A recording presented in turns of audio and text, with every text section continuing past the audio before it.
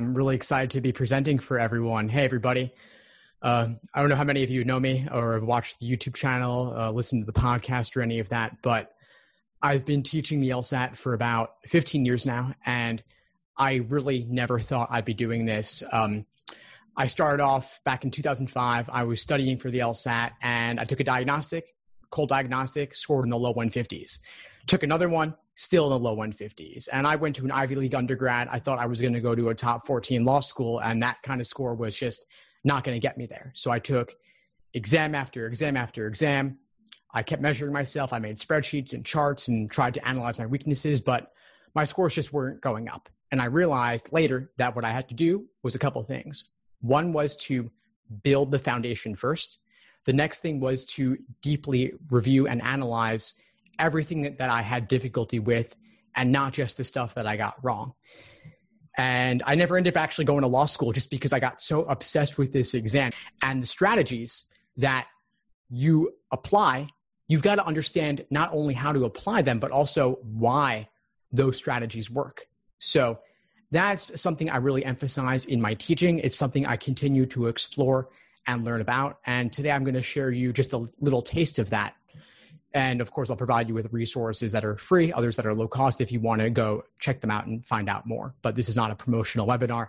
I'm just here to share knowledge, and you may gather that from my YouTube channel and other stuff. I just put out tons of free stuff. And if you like it, then of course, you're welcome to reach out for other resources too. So a couple of things I'll share just to start. One of them is what I call the LASER approach to LSAT prep. LASER is an acronym standing for Learning, Accuracy, Sections, Exams, and Review. And it's the framework underlying my LSAT study plans. And I've got free week-by-week ones. I've got low-cost day-by-day ones. And I think what's really important about having some kind of plan of attack is that it removes the guesswork regarding what to do, because you've got 89 numbered exams. Then you've also got a handful that are unnumbered. And a really common mistake is to simply, say, I'm going to work through them chronologically. If you've got a year or two, maybe you start with exam number 1. If you've got 6 months, maybe you start with exam 30. If you've got 3 months, maybe you start with exam 60. But if you just work through them chronologically, you're actually burning through really valuable material that could help you later. So I think it's really important that you use some of them for untimed foundational work, doing them by type, not as individual sections, not as full-length timed exams. Later, you'll have plenty of time to do individual sections and later full-length exams. So again, the framework is LASER: Learning, Accuracy, Sections, Exams, and Review. Learning is the theory. Basically, that could involve reading textbooks, watching videos, covering the basics of the exam. What's an ordering game? What's a grouping game? What are strength and weakened logical reasoning questions? How do you approach a reading comp passage? Just getting the lay of the land. A is accuracy, doing individual questions by type to see common trends, to see the proper perspective from which to view each in practice. So how you might approach a weakened question versus a flaw question. You might have learned the theory. Now it's time to do a couple dozen weakened questions in a row, or a couple dozen flaw questions in a row, in order to better understand the differences and how to approach each in practice, applying what you learned in the first phase.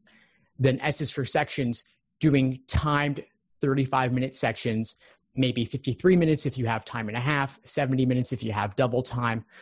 But regardless, it's working on pacing, knowing, for example, that logical reasoning is in a general order of difficulty, meaning that you might want to spend less time on the earlier questions, more time on the later questions, and that's okay.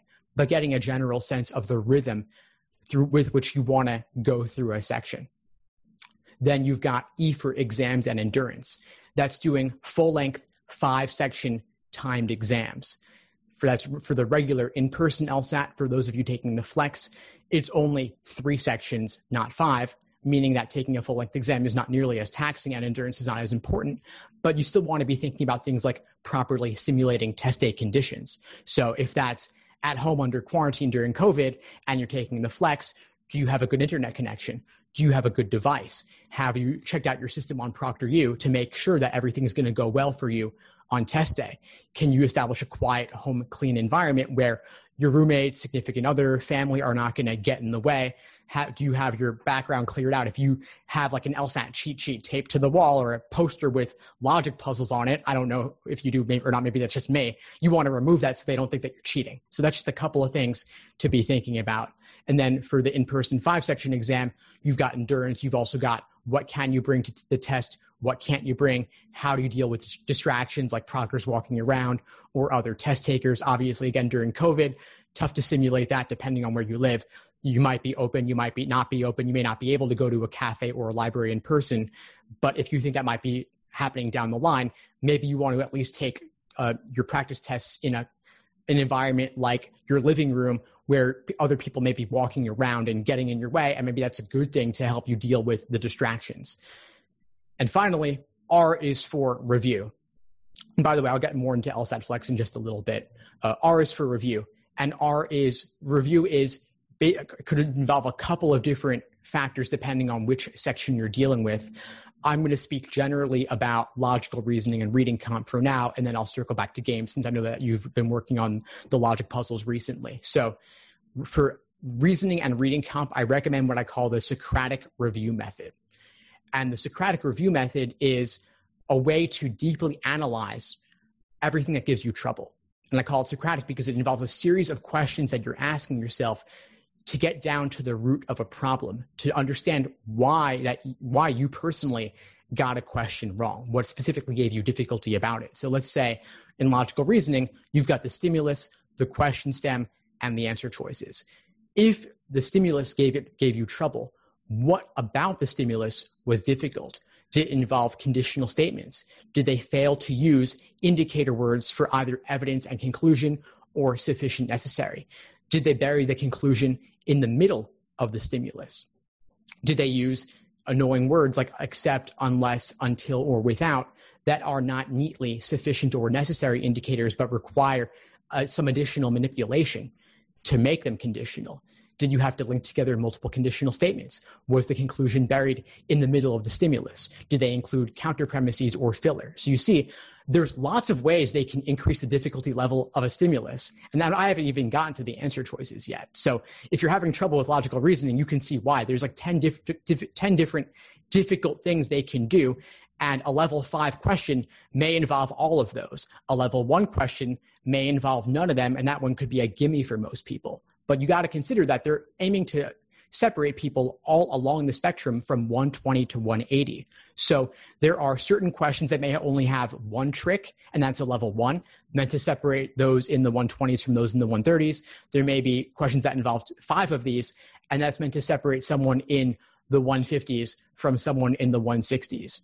And so when you're doing your own review process, you want to actually write out, you want to articulate or talk with a friend or a coach or a tutor, a study buddy, a professor, and ask them and talk out with them each of these traps or tricks and figure out which ones did you catch, which ones did you spot, and which ones are you uniquely prone to falling for so that you can resolve it and avoid making the same mistake again, because these things do repeat themselves. And it's really nice, actually, that you have more exams available to you than anybody ever in history. In the year 2020, you got 89 numbered exams, again, a handful that are unnumbered. And if you even only studied 10 of these in excruciating detail, that would really be enough. You know, I talked with a guy, I became friends with this guy who used to write actual LSAT questions, and he talks like an LSAT question. It's really remarkable. And so you could see in discussing with him that he thinks about these tricks to include, and you know they take a certain pleasure in it, but I can respect it actually, because although it's not nice to be on the receiving end of that, if you can spot those tricks and traps, and you can even get to the point where you could maybe even make your own little mini drill exhibiting just 1 or 2 of these things and see it from their perspective better, you can understand why some people might confidently pick the wrong answer and others might just be scratching their head. And there's lots of ways to play around with it, but that's the job of this exam. So that's the stimulus. Then the question stem, obviously there are some classic wordings. They might use certain keywords. If they say strengthen, then it's somewhat likely it's a strengthening question. Other times it may be a most strongly supported question, which is more of an inference typically. And so properly recognizing and distinguishing question stems is really important. And in newer exams, they've gotten more clever in referring to common LSAT question types in uncommon or unfamiliar ways. And so recognizing what's a synonymous word or phrase to reflect or to represent a classic question type is really important. So did you misunderstand the question type, or did you simply not know how to approach it? But there's truly nothing really new under the sun. So if you can relate it back, that'll be useful for you. And finally, you have the answer choices. And on the LSAT, especially in reading comp, they're really good at making the right answer seem unappealing. So it'll look like none of the 5 are right in many cases. And you're really looking for the best of the worst, especially in reading comp. Another thing to consider is that they're asking you which one most strengthens or most weakens. And so it's not looking to necessarily guarantee or destroy the argument 100%. It's important to know the proper way to go about this. Again, I went back to question 7 for a moment. In the answer choices, though, what was tempting about the wrong answer choice that made you pick it, and what ultimately makes it wrong? And what was discouraging about the right answer choice that pushed you away from it, and what ultimately makes it correct? You want to do this again and again and again. And this is really something, again, to be writing out. You could keep a mistake log or a mistake journal, a wrong answer journal, where you actually keep a log of all of these things. And obviously, it's really time consuming to do this for every question that gives you trouble, but it's actually worth it. I was talking with a student the other day who was complaining that it was taking her 5-6 hours to review one exam.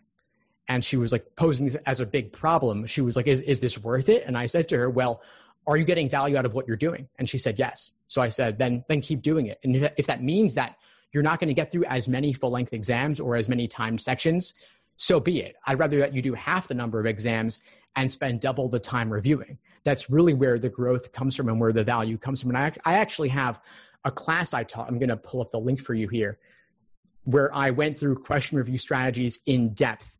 And this is on the YouTube channel. It's nearly an hour long, and I go in depth on the review process more if you want to access that, although I'll make a recording of this session available to you as well if you'd like to review anything later. So don't feel like you have to be getting everything down and taking all the notes now. You could just let this kind of soak in, and then we'll catch up on that later. But that's really the review process. And I know Alyssa was asking me about how to get faster. This is it. This is how you get faster. You get faster by understanding the problems better. We could talk about pacing and know how to flag questions and what to skip, you could come back to later, and I'll get into that. But really just understanding the problems on a deeper level is really the best way to do this. Now, some tactical things on how to get faster. I'll go through games, reasoning, and reading comp in particular, then I'll get into the flex. So for logic games, the puzzles, two big things. One is the order of approach, the order in which you approach the questions within a game.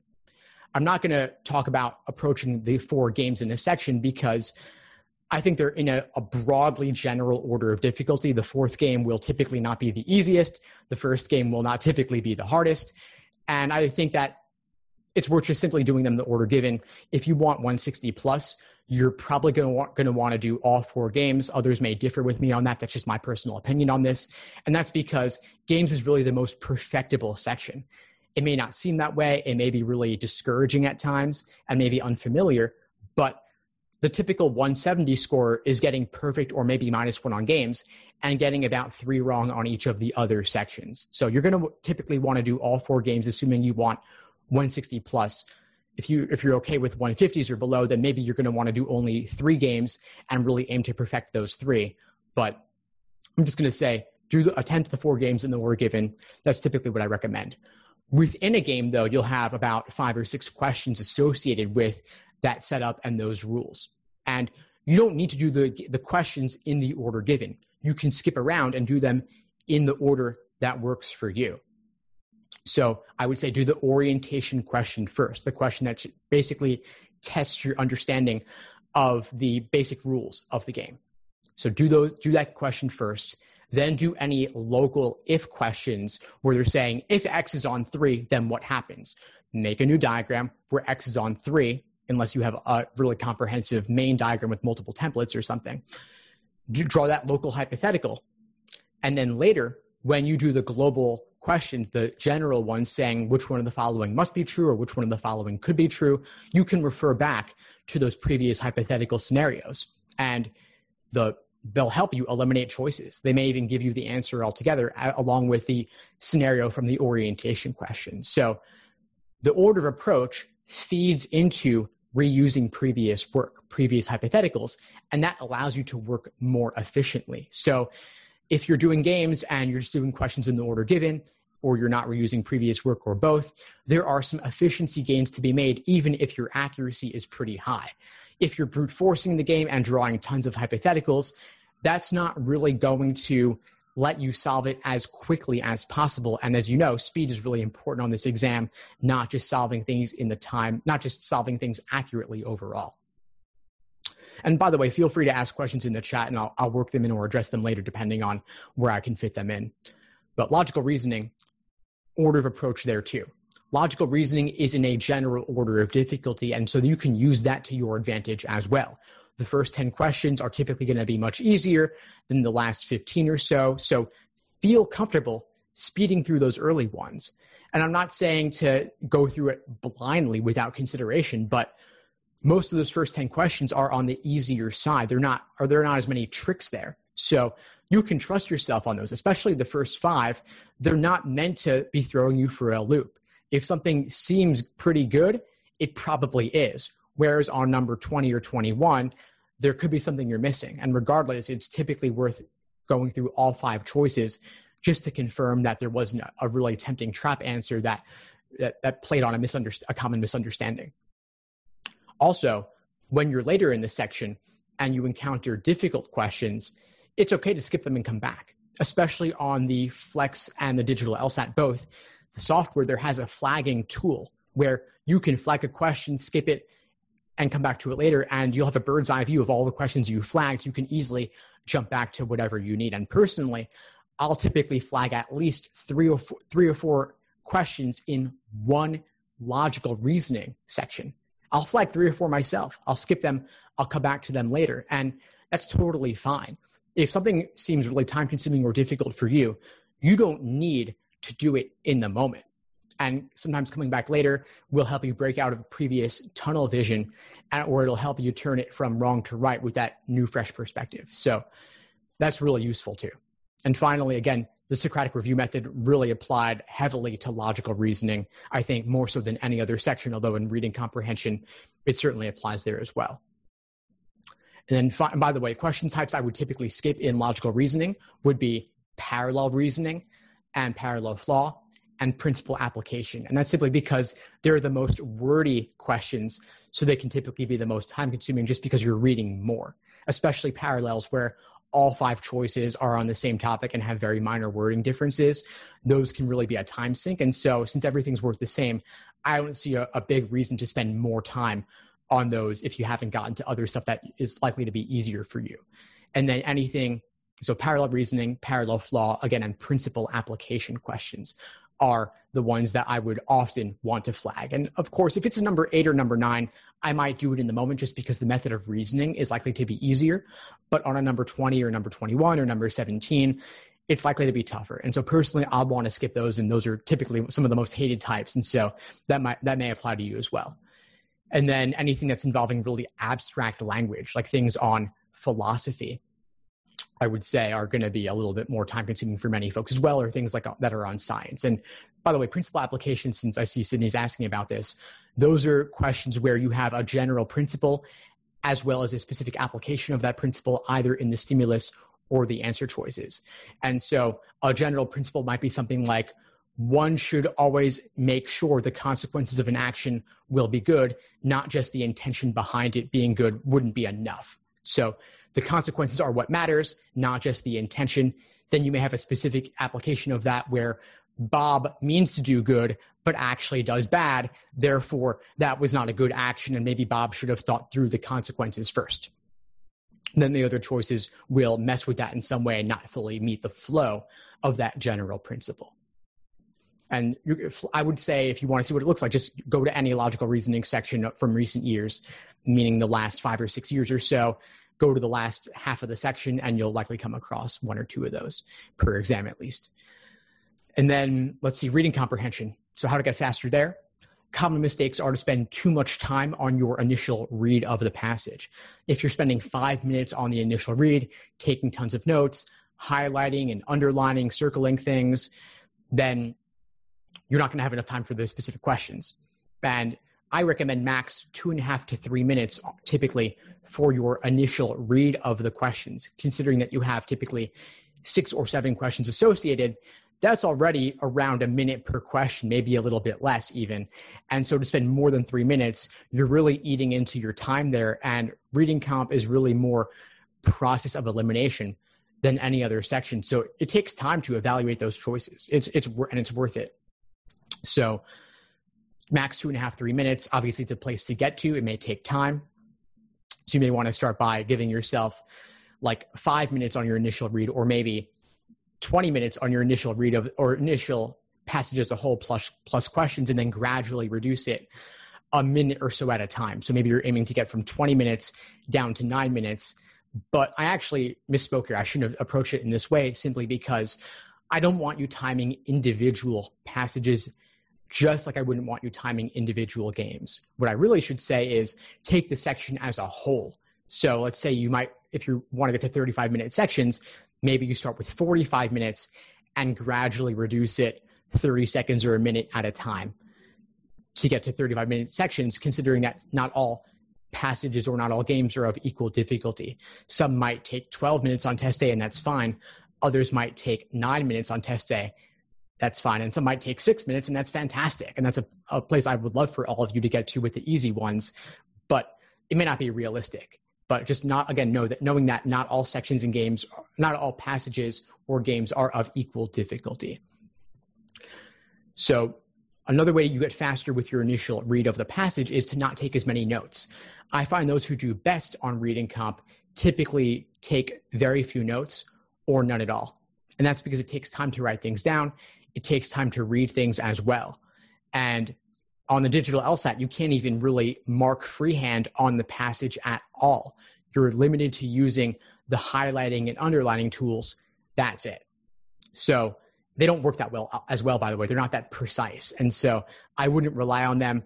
They take time. And highlighting, is it taking notes? Not exactly. I would think of taking notes as really writing something down. So on the paper LSAT, which no longer exists in North America with very few exceptions, you would be writing or highlighting you would be writing by hand now on the passage. Now on the digital Flex LSAT, you're writing on scratch paper to the side and you're highlighting using their tool.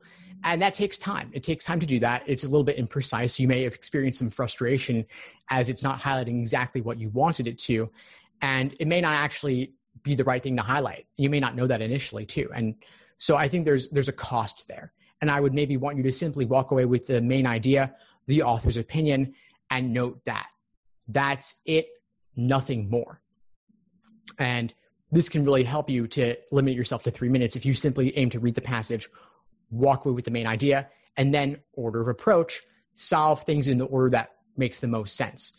Meaning you're solving the main point question, the primary purpose question, any passage organization questions, author's tone, questions that are general in nature.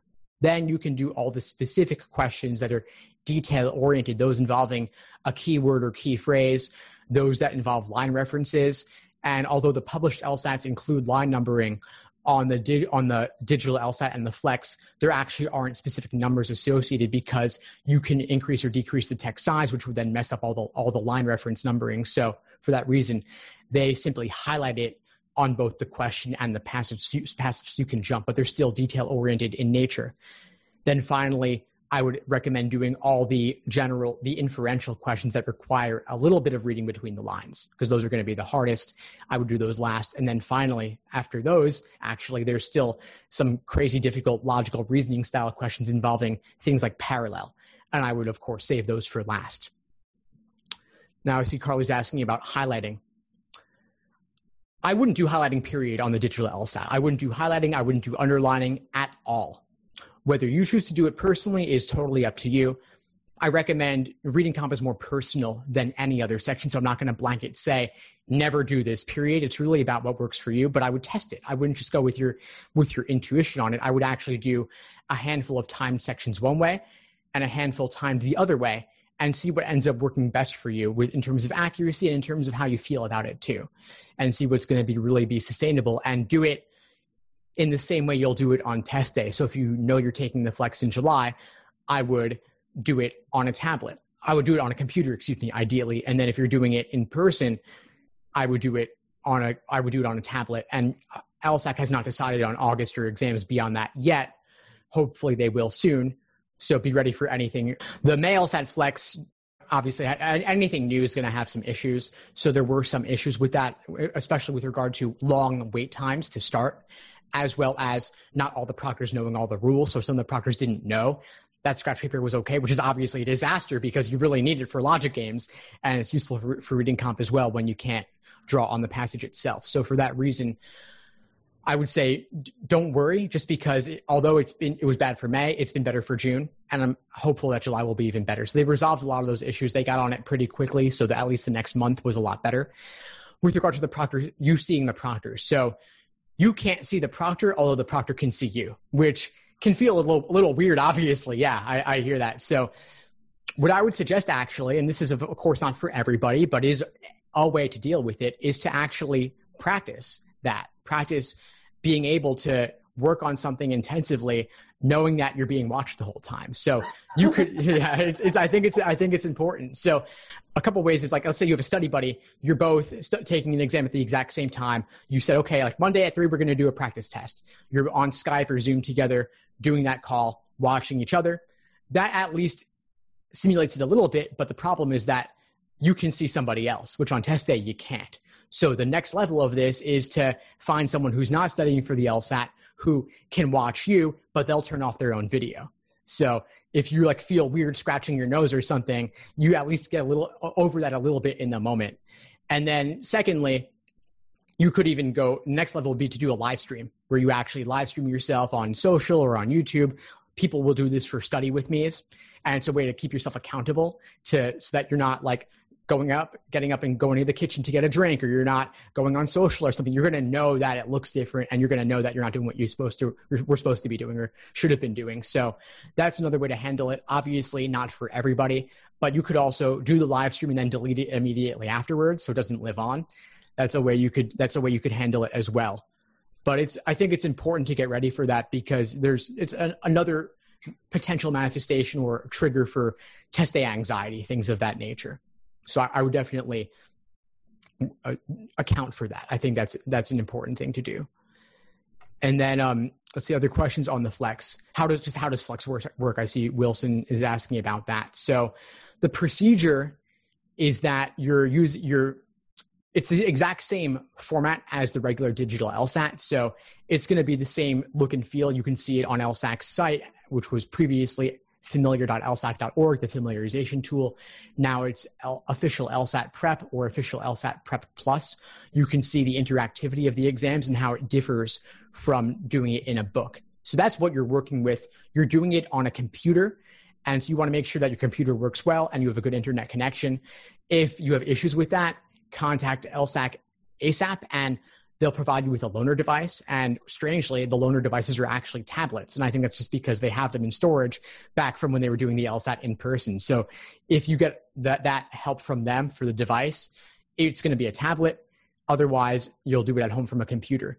And if your internet's not good, they may give you a credit to take the LSAT at a hotel. They may reimburse you for doing it there where the internet is better. But don't assume your internet's going to be decent. Test it out. And if you're iffy on it, I would just go to the hotel so that you have it guaranteed to be good, or at least better guaranteed than doing it at home. So it will look the same as the Prep Plus. It will look and feel pretty much the same. They've replicated the software to be pretty much identical. And so you schedule your exam in advance. You schedule it for a particular day and time. The times are available in 20-minute increments from 9 a.m. To 7 p.m. Eastern time. And so you can book that a few weeks in advance. The scheduling for the July LSAT-Flex should open up sometime this week. And then you'll sign on. You'll wait for a proctor, hopefully not too long. They've largely figured that out. So I think you typically won't have a long wait time. You'll load up. They'll check your system to make sure your system is set up properly with all the security and privacy to prevent cheating and things of that nature. And then they'll scan your room. They'll ask you to tilt your camera around to show everything in the room, make sure nobody else is hiding there to give you answers or anything. And then you're ready to go. And you load in. Again, you're not seeing them, but they can see you. You can communicate with them over voice, but not video. And you can also communicate with them through a text chat, and that's really up to the proctor what they'd prefer to do in terms of how to handle that. And you've got 3 35-minute sections, assuming you don't get extra time, 1 games, 1 reasoning, 1 reading comp. You're doing those back to back with a minute break between each, and then you're done. And you can do the writing sample as a separate session at a later date. So you could do it later that day if you want, or you could do it a week later, a month later. I wouldn't wait that long though, because admissions does want those writing samples, and you're doing the writing sample online as well. So it's pretty much the same. And then they will email you with the scheduling, and you'll get details from LSAC on how to do that.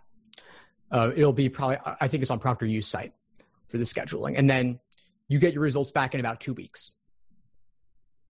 So pretty fast, faster than for the regular LSAT, which was 3 weeks. And as for how to regain your composure in between sections, I would say, close your eyes, take a deep breath, and just put your head down if you want, whatever works for you. But yeah, I would definitely take advantage of that time to at least take a break from the stress of being in the moment and try to cool the adrenaline, take a sip of water or something. You are allowed to have water. It's got to be in a clear plastic bottle, about 20 ounces, same as for the in-person LSAT. Could be a glass potentially, I'm not totally sure. A lot of these things are really up to the proctor, especially for the Flex, the individual proctor's discretion as to whether they enforce things or not. But if they are not following the rules properly or denying you something that you're supposed to be allowed to have, definitely challenge them on that and ask to show them LSAC's site where the rules are listed so that you can confirm that you are permitted this thing. For example, the 5 pieces of scratch paper. That's really important, of course. So a follow-up on the Flex, everything being weighted equally. So so on the regular LSAT, you have 4 scored sections, 1 games, 1 reasoning, 1 games, 2 reasonings, and 1 reading comp. On the LSAT-Flex, it's only 1 of each. So an LSAC has confirmed that all questions are weighted equally. So logical reasoning has diminished in importance from being about 1/2 to being about 1/3. And then games and reasoning have increased in relative proportion from 25% to about 33% each. And so how you deal with that is simply maybe spend a little bit less time focusing on reasoning, more time on games and reading comp. But of course, they're all still important. And yeah, each question is worth a little bit more now because there are fewer questions. But on the flip side, you don't have you have a shorter test day. So you're not as likely to get burned out throughout the course of the exam. Endurance matters a little bit less. And also just know that everyone's in the same boat on this in particular. And schools will understand that it was a Flex, it was a unique situation, but ultimately on the flip side of that, the score is what matters at the end of the day. So the LSAT's important, of course, but also know that no one particular exam will make or break you. Yes, you can always retake. So there are future opportunities, especially speaking now, if you're aiming for the July LSAT, you still have August, October, November. You could take any of those and still apply this calendar year. And so it won't matter that much. Applying early matters much less than it used to. As fewer people have applied to law school, they're waiting to see who's going to come along, especially during COVID. That may affect things for them as well. So know that you have future chances, and hopefully if COVID dies down a bit, they may not all be Flex. You may be able to take it in person. You may be able to do it with the 5 sections. So it's good to consider. And as for how to decide whether to retake, this is just my opinion, but I think most people should retake, actually. I think there's no reason to apply having only taken it once, just because schools do not average multiple scores. They only take the highest score. So through luck alone, you could do a few points better. And if you do a few points worse, no big deal, because they're taking the highest. So obviously taking it 5-6 times starts to look a little bit like you're not totally sure what you're doing. But if you take it 2-3 times, no big deal at all. And schools don't care about Flex versus regular. They have confirmed they have a lot of faith in LSAC to administer the exam properly. They wouldn't be doing the Flex if they didn't think they could do it well, or that the scores from Flex were not just as valid as regular scores. They've had many admissions people attest to this. I haven't heard anybody say they don't like the Flex or they don't consider it equally. So don't worry too much about that. I would say just take it if you need to take it. And as for which test date I would recommend beyond July, whenever you'll be ready. So if you want to do it in August, which is 6 weeks later, approximately, then all you've got to do is stay fresh on the LSAT for another 6 weeks. That's pretty good. Otherwise, if you go for October, you're in the game for a little bit longer, about 10 weeks or so. But if that gives you more time to get a higher score and you'll have the time to study, then why not do that? It's really just about when you'll be ready. All exam dates are of equal difficulty. No one exam date is better or worse than another. Schools do look at every score, but they only really consider the highest score, with very, very, very few exceptions that it's not even worth discussing, really. Like, they look at the highest, they have incentive to consider the highest because that's what goes to the ABA, that's what goes to the US News rankings, which they all care very much about. And they'll give you scholarship money based on your highest score. So if your highest score is above their median and your lowest is below their median, they're going to say, well, the highest score is what counts for us in our rankings, so we're going to throw scholarship money at you to woo you to attend our school in particular. So it's worth retaking. It definitely is. And if you're an upcoming junior and you're going to take the LSAT in the fall, if you're ready by then, great, take it then. Scores are good for 5 years. And admissions is not really going to care if you took it 2 years ago versus 1 year ago, or even 4 years ago. Again, their incentive is to consider how it impacts them in the rankings, and a 4-year-old score matters no less to the rankings than a score from a month ago. So take it when you'll be ready. If you've only got 2 months before you would take it this fall, I would give it more time. I recommend at least typically 5 to 6 months to achieve your fullest potential on the LSAT. So if that means taking it in January, if that means taking it in next June, if you're busy in the short term, if junior year is a busy year for you, then take it then. A lot of folks will like to take it in August, September, because then you can study a lot over the summer if your summer is pretty free. January is also nice because you have winter break to really give it your all. But if you can also take a lighter course load one semester and treat the LSAT like a 6-credit class for a part-time job, that could work well for you too. I got a question on LSAT-Flex scoring here. So LSAT-Flex scoring, and I actually have an FAQ I'm going to share with you along with a bunch of other resources. I went in depth on LSAT-Flex scoring, and it's hard to communicate math just over voice and over video. It's nicer if you have the actual numbers in front of you. So I'm not going to get into all the specifics on this here, but the first link I just put there is an LSAT-Flex FAQ where I cover everything LSAT-Flex. In particular, I cover LSAT-Flex scoring and raw score conversions because LSAC has not actually given any guidance on how to convert an LSAT-Flex raw score to a scaled score out of 180. And part of the reason is that they consider this a temporary thing, and they're very big on statistics and all the psychometrics and the number crunching. And so they don't have any released test forms that are LSAT-Flex.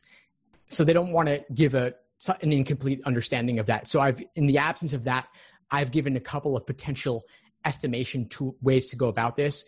One simple way would be to take your LSAT-Flex raw score using 3 sections and multiply it by 4/3 to give you a general score out of 180. It's quite imperfect though. And if you Google different LSAT-Flex calculators, you'll get a variety of different estimations for the same raw score.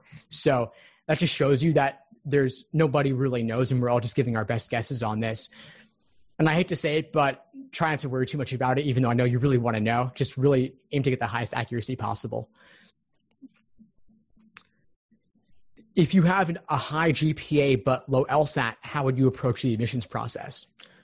Well, first thing is I would say retake the LSAT to get a higher score. That's going to be the biggest impact you can make in your application. That aside, obviously, personal statement, letters of rec, all of those matter. All of those can help. So really just give it your all. And that's the case for you regardless of where you're at. If you had a low GPA, I would say the exact same thing, especially because your GPA is somewhat fixed by this point already, especially if you're entering junior year. You've only got 2 years behind you. You could still make a big impact. But if you're a senior now, there's not going to be quite as much you can do. That's just the reality of it.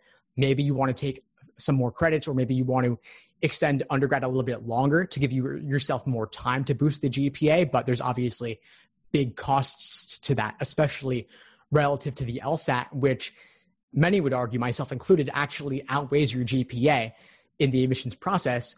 And so you could have a massive impact on that just by getting a higher score. That's the biggest thing you could do. But that aside, request letters of rec now if you're applying this fall to give people time to write those for you.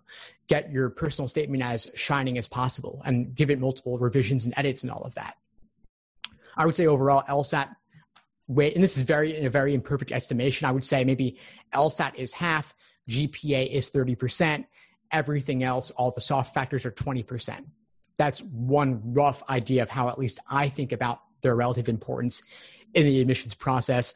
Others might challenge me on that. Nobody really knows. Some of this is just a human evaluation process where somebody's personal statement is great. They might give it a lot more weight because they really want this person. You get attached to certain applicants and you want to admit them no matter what. But in other cases, they say this person's LSAT is just too low. We can't make it work. Or if it's super high, they'll say, we'll overlook a personal statement that wasn't perfect. So there's no way to really quantify all of this, but the solution is always just to give it your all, get the highest numbers possible.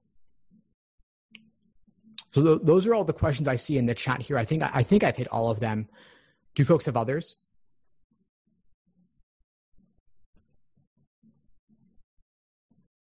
Yeah, it does vary a lot between schools. Every school is different. If nothing else, I could share just a couple minutes to go over some free resources I have. All right, so this is my website. This is the LSAT blog, and this is the free stuff tab at the top. I've got tons of free stuff here on every aspect of both LSAT and law school admissions. I've got games, reasoning, reading comp, study plans, test day prep, LSAT diaries with stories from former students who got big score increases, categorizations, and admissions. So this is the LSAT blog. I've also got the LSAT Unplugged YouTube channel and podcast here, where I have tons of videos on everything LSAT and law school admissions. I've got playlists on games, reasoning, reading comp, test day prep. I've got my best ones compiled in a prep course playlist. I've got over 100 coaching sessions with actual students where we walk through just their personal needs and I give them advice and do some Q&A. I'll share guidance. I'll push back on them in certain things. It's a lot of fun. I have recordings of classes like this one. I have a lot on how coronavirus is affecting everything LSAT and admissions. I have a whole playlist devoted to LSAT-Flex in particular. I have interviews and discussions with current and former admission officers. I'm releasing tons of stuff every single day. I also have free LSAT logic games explanations. So tons of stuff there, more than you could ever watch or listen to, but worth exploring there. You can also search the channel for particular things as well.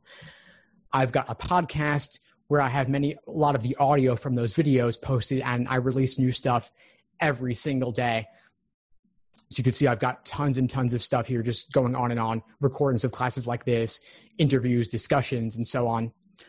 I've also got an Instagram, and surprisingly, people want to learn about the LSAT on Instagram. I post some memes. I also post videos and some text-based stuff too. Lots of stuff there. I'm releasing stuff every single day. I also have the LSAT Unplugged Facebook community where I really create a supportive environment between people. People can ask questions. People can get guidance. I'm sharing stuff too. So tons there. A lot of the same stuff that I'm posting on Instagram there as well. So I'm sharing a lot. I'm constantly sharing more, and I'm also open to requests too for future resources. As for biggest score increases, I mean, I've seen people go from the 140s to the 170s. Personally, I went from the low 150s to a 175 on test day, and I've seen everything in between. So it is possible to improve significantly. Your cold diagnostic does not define you, certainly, and I don't recommend them simply because they are often very discouraging. You know, it's like taking a diagnostic in a foreign language, a language that you haven't even learned yet. Of course, it's not going to go well. You've got to give yourself a chance to learn the material first. So I've been going for a while here. If nothing else, I could let you all go, but I could sign off. But it's been a real pleasure connecting with all of you. Thank you for asking such great questions. Again, I'm including a link here in the chat to a bunch of my free and low-cost stuff. I've also got guides, cheat sheets, checklists, explanations, full video courses for every section of the exam, including live online classes and Q&As and group coaching. It's a lot of fun. They're linked in that link as well if you want to find out more. But again, thanks everyone, and feel free to reach out if you need anything at all moving forward. Have a good one. Thanks for tuning into the show. Please subscribe if you haven't done so already to be notified of new episodes as I release them, and feel free to reach out if you need anything at all as you move forward with your prep. I'm happy to help however I can. In the meantime, I'll wish you all the best and take care.